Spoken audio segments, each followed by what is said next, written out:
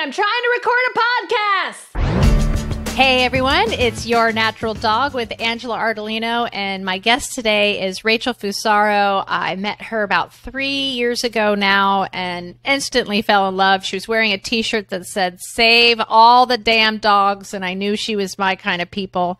She's a wonderful rescuer, trainer, filled with amazing information, a nutritionist, and she works for a wonderful raw food company that specializes in ketogenic diets. So we're going to talk about that, what are her best tips, and how we can help our dogs live happy and healthy longer. This is Blanche, and she's the most noodle-ish dog you've ever met in your entire life. She's just the most loved dog you've ever met, but if you leave her alone, it becomes the total opposite thing. Blanche has severe separation anxiety to the point where she will scratch doors down to the wood, bark all night, cry if you leave her for 5 minutes. I tried the collars, I tried the sprays, I tried thunder blankets. The only thing that's ever worked was CBD, and that's why I got started in this business. Our calm tincture is 550 milligrams of full spectrum CBD and lavender. It's the perfect remedy for separation anxiety, stress, or fear. I love my dog, and I hated knowing that she was home freaking out. So I wanted to find an all-natural way to do it. No doggy Prozac, all natural. And once I found CBD, there's no other option. CBD Dog Health, healing naturally.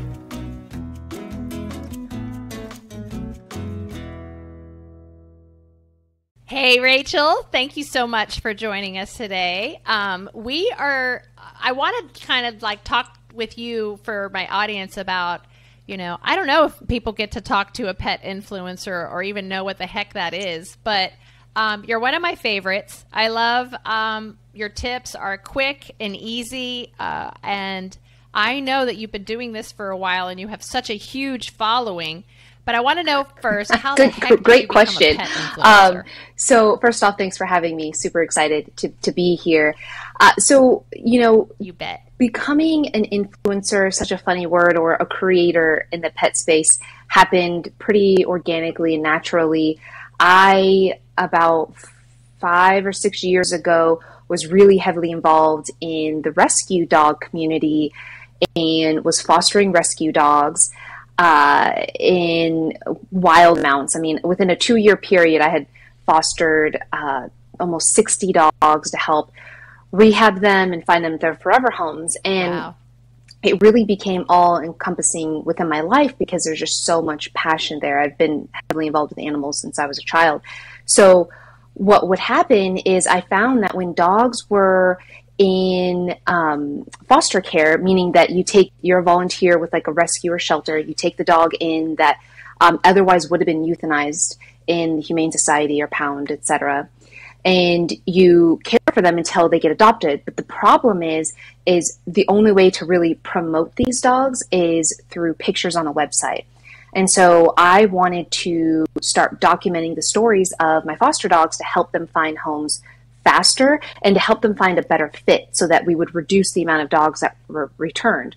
And so I was volunteering with a lab rescue in Central Texas, one of the largest ones, and we were just always over capacity. So I was like, there's got to be a way. So fast forward, I started making little clips of videos, and then those turned into more YouTube videos. And from there, it just grew because I'll never forget the rescue reaching out to me saying, "Hey, Rachel, there's now a waiting list. There's a waiting list of people that only want to adopt one of the Labradors that you fostered, that you created little videos on," because they really got a chance to get to know the dog. And I loved being able to showcase the ups and the downs of the dog so that, again, we found them the right fit. So from there... Because so many people don't understand that when you adopt a dog, whether it's a rescue or not, there is a time period that your dog needs to get used to its new surroundings, its home, its new parents, its new everything. So whether that means they're going to act out or not do things the way you want, you've got to give them that at least 3 months Absolutely. to get acclimated to a new home, right? Because I know most of my rescues are been rescued and returned. And a rescue fail, and then I get them, and I'm sure you get them, and work with them and document it. Absolutely. And understand Absolutely. what I mean, they're going through. I even tell people I would give them a solid year before they really come into their own. And so absolutely, I've had the same experience. And so that's really how it grew. And it started with just documenting the stories of these dogs. But what happened over time is I started getting questions in the comments a lot saying, hey, Rachel, you brought this dog in 2 weeks ago, and after 2 weeks, their skin and coat seems already so much better. Their behavior seems so much better. They're already leash trained, crate trained. Like, how did you do it? What products did you use? What methods did you use? And so it really, by following the desire, the demands really of the viewers, I started sharing more tips and tricks. And that's really when my channel took off and my social media. And I think it's taken me a couple years to figure it out, because the funny thing is I'm not a professional dog trainer, though a lot of people think that I am. My degree's in human nutrition, of all things. And so I know it's funny how that works out. But I think because I had to find creative, easy, and really relatable ways to help dogs achieve certain behavioral goals like crate training or separation anxiety really quickly, because I was feeling, I was on the board at the rescue for quite some time, and I was seeing all the incoming requests for dogs that had, 24 hours, 48 hours to be euthanized. And the longer these dogs were in foster care, the less dogs were able to help. So I became really passionate about finding just really quick, easy ways to help these dogs achieve whatever goal that we wanted. And I did that from the lens just of a regular dog mom, right? Not from this formal training, not from taking a specific class, but just from working through the ups and downs of it. And I think people really were able to relate to that. And that's really led me to where I am today. Well, that, and you're extremely trustworthy. And as we know, both of us being in the pet industry know that it's really hard to find someone with the right intent that you can trust. So the moment, because the same thing happened to me, you start doing one thing and all the questions start coming in and you're like, oh, whoa, all right, well, let's educate, which you're a big educator. I'm a big educator. But I want to know, what are they asking? What is like the most popular questions that you find yourself constantly every year kind of doing, okay, here it is again. So first and foremost, it is mostly, what am I feeding my dogs? Why do I feed what I feed? How much to feed, which I find that one interesting. And then, also the different life stages. Like, I have a puppy, what do I feed? And not even just food, it's treats and chews, food, supplements, it's anything that the dog is digesting or eating. That's definitely the most popular question I get. And really close second to that is anything puppy. Some people will joke around and call. Is it one of your most viral videos? Is your puppy training definitely video? Is. It's funny. The first video that really popped off for me years ago was how to convince your parents. This is targeted to kids. How to convince your parents to get you a puppy. And a lot of my friends in the rescue community was like, "That's horrible. You don't want kids to ask their parents for a puppy." But when you watch the video, the whole video is I do this like PowerPoint and teaching kids that getting a puppy is a lot of work. So the first step is volunteer at your humane society, get your parents to go with you and do that, and then go foster a puppy. And that way I was encouraging rescuing. And when you foster a dog, it really gives the family the opportunity to say, okay, we can't handle this, but at least they're helping out. But yeah, anything around puppies, potty training, crate training, and puppy biting are the three questions I get probably about 50 to 100 times every single day across all my platforms. It's to the point I can't keep up. So I just continue to create content around that. And my methods are very simple and straightforward, but I just try to share them in different ways because we all learn differently.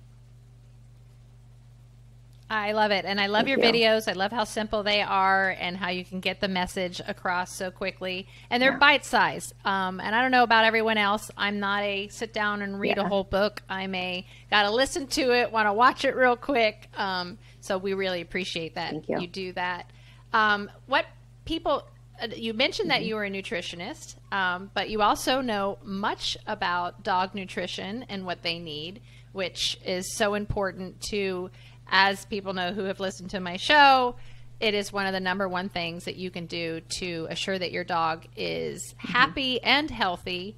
A lot of times, the reason that Rachel is taking these dogs and fostering them is the same thing that I do when I bring these dogs that have so many medical issues, and we start removing the prescription meds that they don't need that are hurting them and not helping them.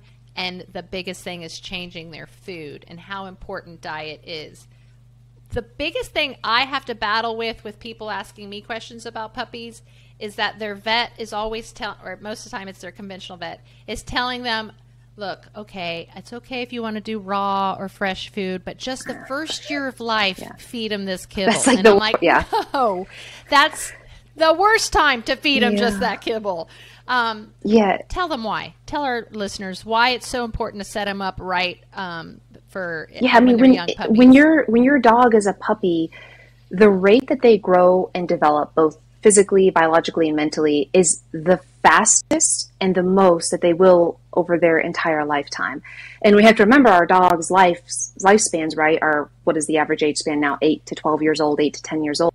So it's really a large percentage of their growth and development is in that first 1 to 2 years. So it's absolutely the most critical time that if you were only going to feed a real fresh food diet, if I had to pick one lifespan or time period, it would definitely be puppyhood. And that's when, both on the behavioral and the diet side, where they're going to really develop allergies or potential health issues or metabolic health issues. It's all going to really start then when they're much younger because everything is developing so quickly. So I'm huge advocate of starting them right away, day one. That's always what people are asking. Okay, I see, I'm into this raw food. Like, when do you think I should start feeding that? Or when should I start working on crate training? And pretty much every time my answer is day one. As soon as they're weaned from their mom, right, around 8 weeks old, day one, you bring them home. That's when I recommend to start adding some fresh foods to their bowl if you're still going to feed the kibble, or getting them hopefully fully on a raw diet and starting on those behavioral. I remember one of the best tips that I got when bringing a puppy home is don't come inside until it's made its first pee or poo outside wherever you want them to do it. And then come inside. So like just simple things like that. And people need to realize if you're feeding your dog a kibble diet that is not feeding what they need, their body, it can cause behavioral issues. So training a dog when it's not being fed the right diet is also more complicated. I'm going to tell a quick story about a boxer who, this family got a puppy and the dog is coming out of its skin. And they wanted to board it at my shop. I'm like, I need to bring it to the farm. He can't be in an apartment or a kennel. He'll go insane. So we bring him to the farm, let him run around. And of course, when they brought him, I got to see what food they fed him. And it was, oh my gosh, not kibbles and bits. Gravy train. One of those. Yeah. Gravy train. Yes. And the number one ingredient is a high fructose corn syrup. Yeah. The number one ingredient. So, of course, when they came to pick up the dog, I said, I did not feed your dog this. I fed him a real fresh food diet. I also gave him some full spectrum hemp extract, our CBD calm tincture, CBD Dog Health Calm tincture, to help calm him through the process. And now you have a new dog. And change the diet. You're feeding him sugar. This is like you feeding your kids Fruit Loops every day with no milk. There's no nutrition. It's just sugar and crap. And that totally will change a dog's behavior. So I know how important it is. Yeah, absolutely. I'll never forget when I adopted my doodle mix, we did a group puppy training class. And in the very beginning of the class, the worst dog was this little puppy Rottweiler. He just could not sit still, this wild, crazy monkey. And this was it was like a 10-week class, and about 5 weeks in, I started noticing the dog getting calmer, and I thought the owner was just working with him more. Long story short, I was sitting next to the owner, and he was talking about chicken feed and feeding chicken feed. I was like, oh, that's awesome. That's great. You're adding some fresh food. And he's like, yeah, my local pet store said I needed to get off of kibble and get on a fresh food diet. So we've been transitioning him. And it's just insane to me that before I even knew that was happening, I saw this behavioral change just by what the dog is eating. And that's what's so interesting to me about all of this, is that's the same for humans, right? Like if I have one of those weeks, if I'm traveling and I'm not eating great, I don't feel good. And that's the same thing for dogs. It impacts your mood and your mind and your development. So, yeah. Absolutely. Great. Well, we're going to talk more about a diet because you work for a raw food company, and we're going to talk about them and ketogenic diet and how that helps our pets when we come back. Great. This is Daisy. She's our 17-year-old rescue, and her owner surrendered her to the veterinarian because she couldn't walk anymore. And the vet gave us a call, and we rescued her, brought her to our rescue farm here. We took her off all of her prescription medications. She was having seizures every day, grand mal seizures. She had no hair on her feet, on her tail. And we have her on a CBD regimen, and she has come back to life. She's become puppy-like. She runs around and plays, and she could live to be 20 years old and live a very long, happy, pain-free life. CBD Dog Health, healing naturally. Hey, and we're back with Rachel Fusaro, one of my favorite pet influencers that you can find on, I see you everywhere now, so I love it. I don't miss anything of yours. We are on TikTok. I know you're on YouTube is where some of my favorite videos and instructional videos are. We can find you on Facebook, Instagram. Thank you for doing everything that you do. But like I said before, I don't think people know that you work for Bones & Co., Yep. which is a raw food company. One of my favorites that, I have vetted and love the owners. So I am very happy to promote this wonderful food.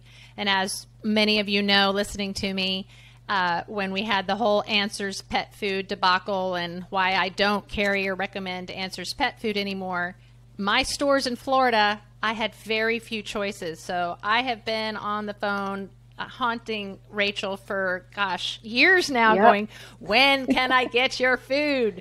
So I'm so excited to finally have Bones & Co.'s, I think, full line now. I think we have everything now. And my dogs finally get to eat your food, and they love it. Didn't even hesitate, wolfed it down. And my favorite part is that all of your recipes are ketogenic recipes. Yep.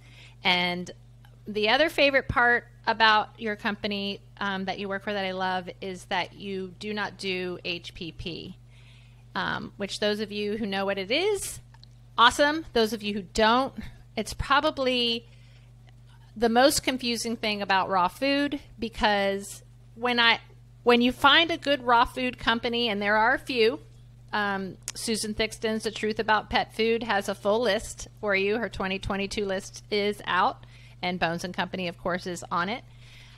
We have to understand that even if a company starts right, Answers being the perfect example, it doesn't mean it's going to stay that way. And often in the holistic pet industry, supplements, food included, I feel like the good guys who create it, there's someone that comes in and goes, we need to make more money. And so we do something quicker, faster, change the organic ingredients, whatever it is. I've only been in the pet industry for 6 years now, and I cannot tell you how many times this has already happened. And I have to change things I'm carrying. But HPP stands for high pressure processing. Yep. Is that what it stands for? And HPP is a process that the whole reason that we are going for raw food is to get the beneficial benefits from everything that exists in that raw, unprocessed food. HPP is a form of processing that kills many of those beneficial compounds that we want in the food in the first place. So if a raw food company is doing HPP, it's kind of like, well, you're kind of defeating the purpose. Why the heck are you doing that? Along with the fact that some of my favorite, when I opened up my second store and had more room to offer more great brands, literally couldn't find more than 5 that I could get in my stores. Even when I started with someone like Steve's Real Food, who is a great advocate and against HPP, he sold his company. So now Steve's Real Food is HPP processed. And I'm like, wait, no, I just saw an interview with Dr. Becker, I know. So tell people why it's so important to make sure. And how do they know that? When they're looking at a raw food brand, how the heck do they know whether it's been processed like that or not? Yeah, so you can actually tell. So first off, you can always ask the manufacturer, right? It's not something that you'll usually see on the bag, but you can actually tell by looking at the food. When I'm talking to pet parents or a retailer that's never heard of Bones & Co. and they want to learn more and, they're already in love with some other brands, etc. I'm like, all you have to do is take one of our patties out and compare it to any other patty, right? And you're going to see that difference in our food. So what I mean by that is it's going to be more vibrant, more red in color. We use what we call a country style grind. It just means that we keep it as large as we can, the grind, so you can actually see the meat, you can see the fat, you can see the crushed bone in there. But you'll be able to see that when you watch our patties defrost, there'll be a little bit of blood coming out, which is good. That's where nutrients are. But when it is HPP'd in other brands, for example, comparative, they're going to be more gray looking, usually tougher in consistency. And that's what I love about it, is you don't have to do a special test. You can see with your very own eyes, like a real raw patty versus one that has been overly processed and pasteurized. Yeah, it doesn't look like real food anymore. Yeah. Exactly. Because basically yeah. You're taking raw, fresh ingredients and grinding them up. Of course, it is nutritionally balanced. How do you make sure it's nutritionally balanced? So we work with a veterinarian nutritionist that will actually help with the formulation and the recipes of our foods. And she is also metabolic health focused. So that's really helpful, which we could talk about in a moment when it comes to keto. But that's really important to us because the formulation or the recipe, if you will, is really everything. Good. And let's talk about keto, because I know I hear there's so many diet fads, and this is a diet. I don't know if I want to call it a fad. I'm not a nutritionist, but that exists out there that when I heard it being applied to animal health, I'm like, oh, come on. What are they doing now? But no, there is real science behind it, and it makes total sense. And those of you who are following Nina, my Doberman with osteosarcoma's journey, this is the number one thing I do for her, besides the cannabis treatment, is a ketogenic diet. What the heck is it, and why is it good for not only our dogs, but especially good for dogs that are battling a disease? Yeah, so ketogenic diet, it is actually a dietetic set of tools to help a dog achieve the most optimal metabolic state, which is ketosis. So to simplify, keto simply means low carb and high in healthy fats and moderate in I'm rich seeing protein. you TikTok now, so I got her on video, and you're already doing your pointing. Yeah, I'm doing the there keto is good this, good that, good that. That's hilarious. Yeah. Get the hands going in. I am. It's true. It starts coming out because I get very passionate about it. But with a keto diet, it's just very simple, low carb, high in healthy fats and protein. And why this is so important is, first off, it is the most natural way for a dog to eat. Mark Roberts, he's a PhD. I'm sure you might have seen his interview with Rodney and Dr. Becker, but he actually did a study of domestic dogs where he fed them a variety of macronutrients, fat, protein, and carbs, and let them eat as much as they wanted. Some of them were more domestic, like pet type dogs, and some of them were more of the working dogs, but they were all domestic. And what he found through these studies is they all chose a 1-to-1 fat to protein ratio, which is what that keto is. It means it's very low in carb when given the opportunity to select what they wanted to select for optimal health. And of course, he measured all their biohealth markers throughout and found that they were incredibly healthy doing so, because he's done, years and years of research on metabolic health in dogs and wanted to, in a sense, prove that this is the more natural way for a dog to eat. So it's important because of that it replicates a way that a dog wants and desires to get their nutrients. And then secondly, what it's doing is it's actually transforming the metabolism. So what I mean by that is if we kind of back up into why we started crafting a keto diet, again, low carb, high in healthy fats and protein, was because we noticed and saw that there is really an epidemic when it comes to our dog's health. And this was years ago, but it's even more profound today. And that is that, 6 million dogs a year are diagnosed with cancer. Many of us know that number. But what that breaks down to is the dog's chance of getting cancer is 1 in 3. Over the age of 10, it's 1 in 2, which is startling. And I believe that we as an industry aren't even talking about that enough. I mean, myself included, it's horrific. And if we look at obesity, over almost 60% of dogs are overweight.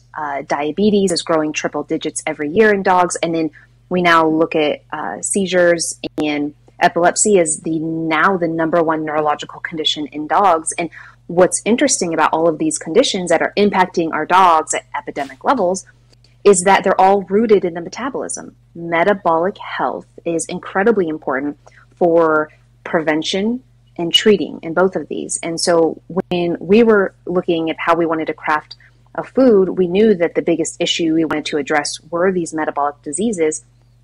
We were like, okay, well, then we need a food that's metabolically appropriate, a food that would set dogs up for ultimate metabolic health. And that is the keto diet, both in humans and dogs, which is really, really interesting. And so what it does in the body is when your dog is going through ketosis, and that's the byproduct of eating a keto diet, they're actually burning fat for fuel instead of storing it. So if we take it back to biology 101, I'll keep it very simple here, but we have 2 different metabolic pathways that both us as humans and dogs go through when they are generating or making energy.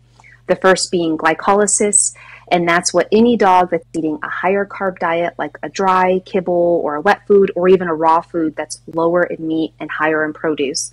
And what's happening with that is that they are going to have blood sugar spikes, insulin spikes, so you're going to have that hormonal impact, which leads to inflammation.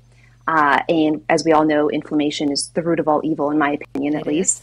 And then what's happening is the body is going to store that fat instead of using it. And so what happens in that situation is when fat is stored in excess levels in the body, it leads to even more inflammation. And that's why we have dogs that, are almost 60% of dogs are overweight. And then if we go to the other metabolic pathway where dogs can get energy, that's ketosis. And that's what a keto diet promotes.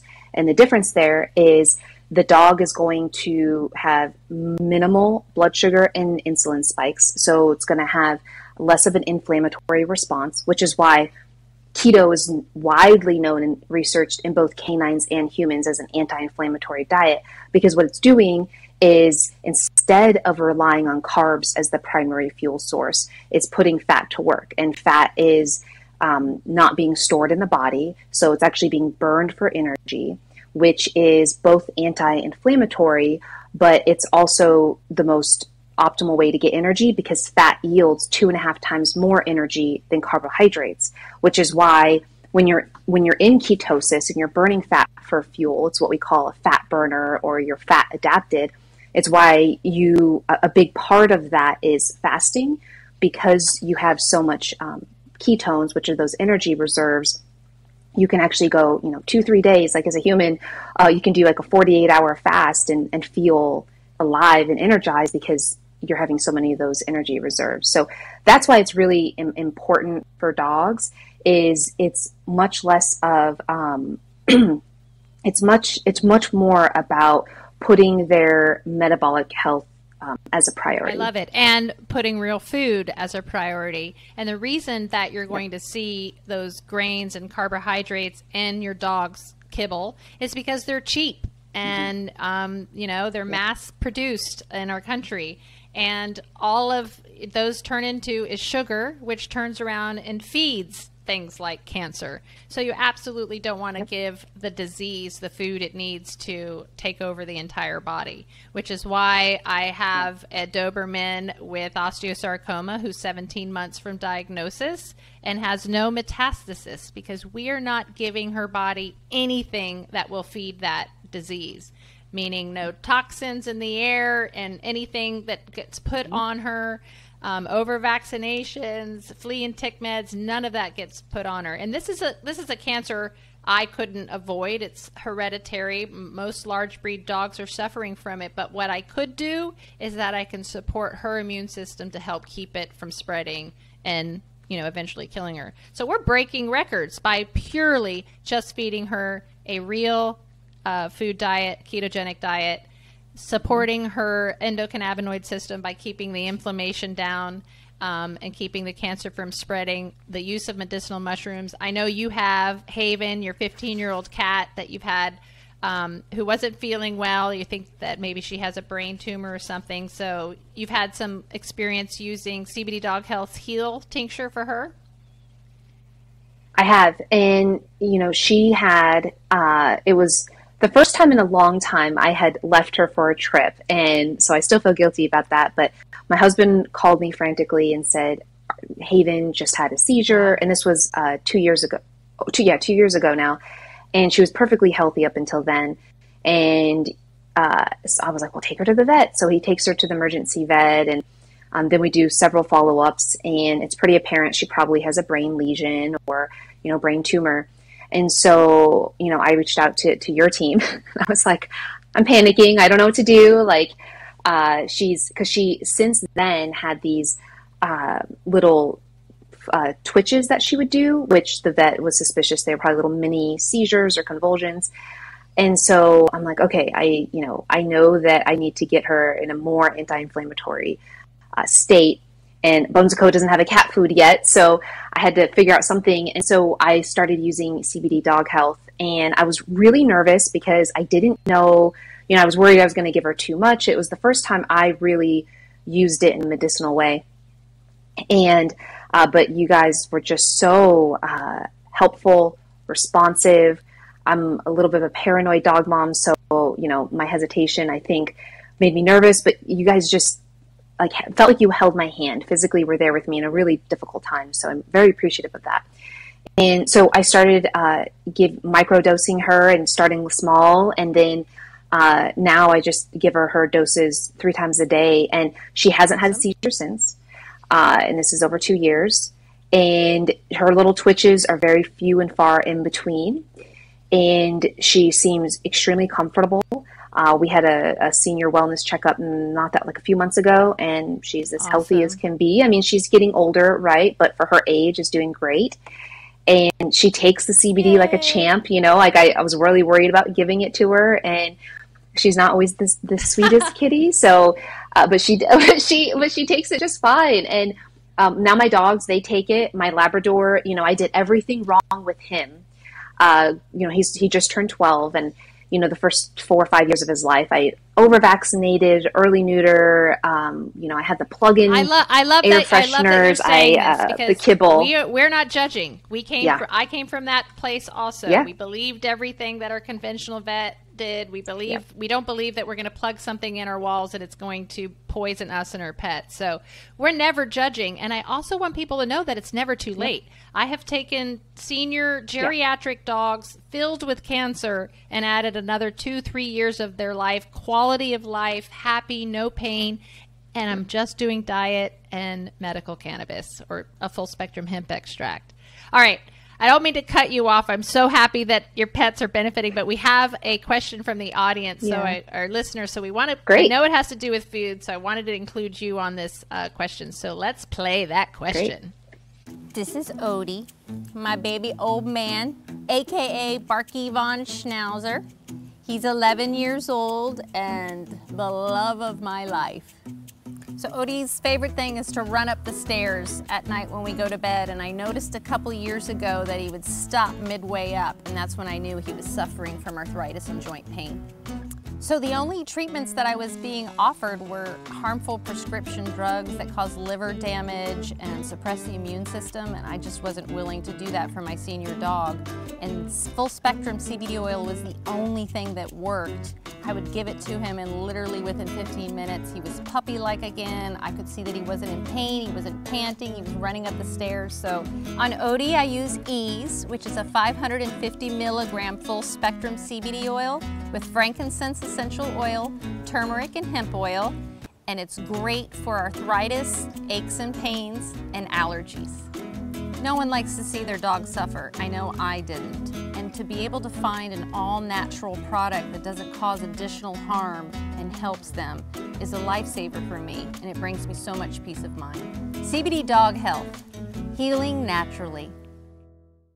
Awesome. We touched a little bit on that already. If we hadn't already talked about how important it is to feed a puppy a real food, fresh food diet in the beginning stages of its life. But yeah, help our pet parents. Let's say we are somewhere that we can't get your food. What are tips of how that? Because I know that I would love to be able to make my own dog's food, but there's no way. I have too many. Sometimes I do, and I'll store it and do it throughout the day, but it's too much. So I always tell people, find that trusted company that is doing it right, but it's very hard to find. So let's say we live somewhere. She's in Dallas. She can get Bones and Company, right? Awesome. Mm-hmm. Yeah, but how can people, if they can't get your brand, how do we know how to pick a good brand? You gave us the tip of what it should look like if it's keto, and I love that. So we're going to use that. Yeah. What else can they look for when choosing a company? So for me, and I didn't really address this before, but I jumped to the guaranteed analysis on the back of the bag as one of the first places, that and the nutritional ingredients, which we can talk about in a minute. But the guaranteed analysis is going to tell you quite a bit. It's definitely an estimate, right? Because it's a min and a max. But if you look at like Bones & Co., for example, when you look at that, you're actually going to see that the fat and protein ratio is going to be about a 1-to-1 ratio. And what you can do is a rough estimate to see a good estimate of how many carbohydrates are in that food is you can take all those values under the guaranteed analysis. You're going to see moisture, maybe fiber. If you're feeding a kibble, maybe ash is in there. Take all those numbers, you add them up, and you subtract them from 100. That's going to be a good general rough estimate of the number of carbohydrates in there. And, with Bones & Co., we're average 1 to maybe 4% carbohydrates at most, so very, very low in carbs. But if you can't get Bones & Co., then I would look for that first off, right? And getting as low carb as possible is how I would look for it. The second would, of course, be the ingredient deck is what I would look at. I would avoid foods that have a vitamin pack. The way that these are like synthetic vitamins. The way that you can identify that is, first off, you can ask the manufacturer, right? But second off, you can just see that the last half of the ingredients are usually longer words that are maybe complicated to read. And the Bones & Co. ingredients, it's a very short list. That's one of my favorite things to do when I'm actually at the shop. And I go, do me a favor, go home. Yep. I want you to look at your ingredients on the back of your dog food bag. And let me know if you can pronounce all of them or even know what they are. And then here is this food that we carry here in the store. As you can see, there's 5-6 ingredients and everything, you know what it is. That is real food. That is the easiest way, both for us and for our pets, to find real food. Also, learn about the company. Learn how they're doing things, what their intent is. Can you find the owner? Why does this food company exist? Who is the owner? What is their backing? Are they trained? Do they know anything about nutrition? So I think intent is a huge thing we've added because there's people out there who are just out to make money and are in the pet food industry or in the pet industry because it's so unregulated and people can get away with murder. So Rachel, tell everybody how they can follow you, follow you on all of your platforms because you have such wonderful information, and where they can find more information on Bones & Co. Absolutely. So for Bones & Co., you can just find us anywhere, YouTube, our website. It's thebonesandco.com or at thebonesandco. And then for myself, it's just my name, Rachel Fusaro, on Facebook, Instagram, TikTok, and YouTube. YouTube's probably my largest platform, Awesome. and I'd love to connect with you there. Thank you, Rachel, so much for joining us today. It was awesome information. Thanks. Thank you for having me. Awesome. Thank you.